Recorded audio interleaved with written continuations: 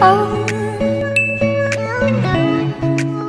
Hey guys, welcome to my channel. I'm Ella. Today, we will be reviewing this iWHITE nose pack. And kakarating ko lang pala from a date. Of course, kasama ko yung boyfriend ko kasi anniversary namin kahapon, yung 23, which is my father's birthday din. And kaya ngayon na lang namin yun sinelebrate. So today is July 24 and mga 9 PM na. And meron pa akong makeup kasi para lang sa intro, di ba? Para presentable ko, no? And yeah, ito yung gagamitin natin, itong iWHITE. Yung ginagamit ko is yung black one. Wait lang, kukunin ko. So, ito yung usually ginagamit ko from Beautifix. So, Watsons ko din to siya nabili as well as ito. And yung time na yun, hindi ko siya makita kasi nagmamadali ako. And yung attendant doon, ito yung binigay niya sa akin.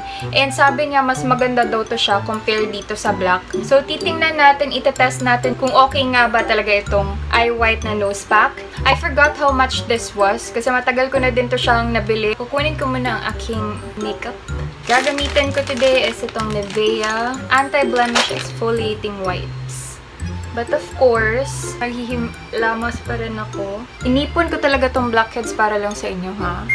And yan. I don't know if kita niya ba? Wait lang. Hindi niyo masyadong clear sa camera ko. But meron akong mga blackheads ulit dito. And dito din. Dito din. Maghihilamos muna ako and I will be right back. And I'm back. Ito yung gagamitin natin. As I said, the iWHITE Korea PORE Purifying Balm. Dalawa to siya. So, meron siyang step 1 and step 2. So, parang kung gagawin mo to siya on a daily basis, parang dami-daming steps na, no? More than one. Madami yun, diba? Meron siyang manual. And meron din siyang dalawang...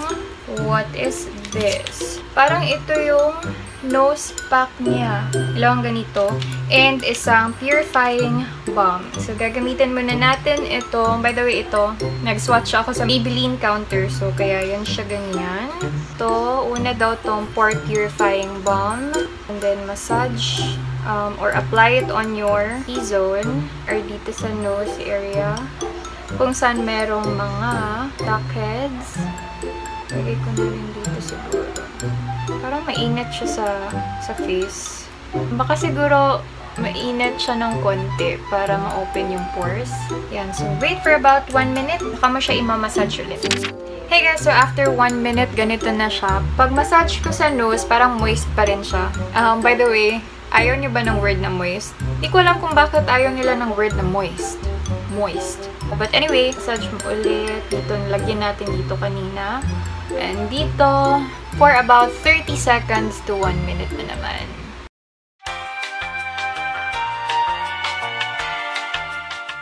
So, after 30 seconds to 1 minute, wipe mo daw siya ng clean tissue.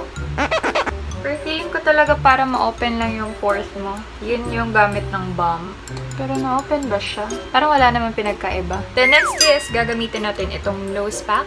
And dito na naman sa nose area and sa T-zone.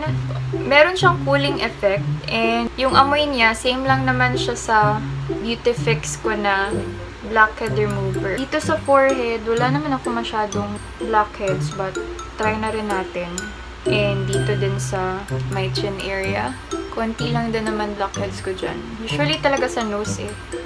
So, yan na siya. Parang pangit. Emphasize yung yung pangukong ilong. Salamat, iWHITE, ha? I'll see you guys after 15 minutes. Bye. After 15 minutes, so ito na siya, gahi na siya. Ito medyo, pa, pero parang sa pawis ko ata, kaya siya na basa ulit. Anyway, ito muna yung kukunin natin. In fairness, hindi siya masakit kunin, ha.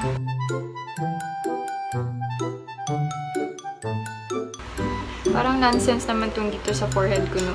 Kasi hindi naman siya marami yung blackheads siya. Mas maigi kung marami yung nilagay nyo kasi mas madali siyang kunin sa face or sa skin. Kita nyo yan. Meron pa rin siyang blackheads. Pero actually, parang meron namang nakuha. Meron ditong mga maliliit na parang yellow. Damak. Meron pa rin naiwan dito. Parang na-open lang din yung pores ko. Tsaka dito na side. meron pa rin naiwan na blackheads. Pero siguro kung papipiliin ako between dito sa Beautifix and dito sa iWHITE, pipiliin ko siguro itong Beautifix na lang. Kasi isang step lang to. If meron kayong skincare routine, mas matatagalan kayong matapos pag ito yung gagamitin nyo. Although meron siyang nakuha ng konti, pero hindi ko na rin ata to siya i-repurchase. I would use this again kasi sayang naman. Gagamitin ko siya ulit and then raramihan ko yung paglagay dito and then dito sa forehead. Baka kasi meron siyang difference and baka din mas marami siyang makuha na blackheads and whiteheads. Kunin ko muna to and mag-goodbye na tayo. And yeah, that's it for my video. Thank you for watching, and if ever na-try nyo na to, please comment it down below kung ano yung experience nyo. If preferred nyo ba to compared sa other na nose packs. By the way guys, meron pala akong ongoing na giveaway. Part 1 yun siya of 2 sa giveaways ko. Skincare mo na yun. Click this link and i-redirect ka dun sa video na yun. Today's shoutout goes to Shemae Sabo. Shemae! Thank you for commenting on my previous video, and Bisaya din pala siya. If you guys haven't subscribed to her yet, meron siyang new YouTube channel. Kasi yung isa niya, vlog channel niya na yun, and then gumawa siya na exclusive sa mga beauty videos niya. Lilink ko yung channel niya dito sa description box, so check her out, check her channel out. If you want to get notified or get a shoutout, all you have to do is press the notification bell just beside the subscribe button and comment when you are done. Thank you guys for watching. I hope you liked this video. Give it a thumbs up if you did. Subscribe if you haven't already, and I'll see you on my next video. Bye!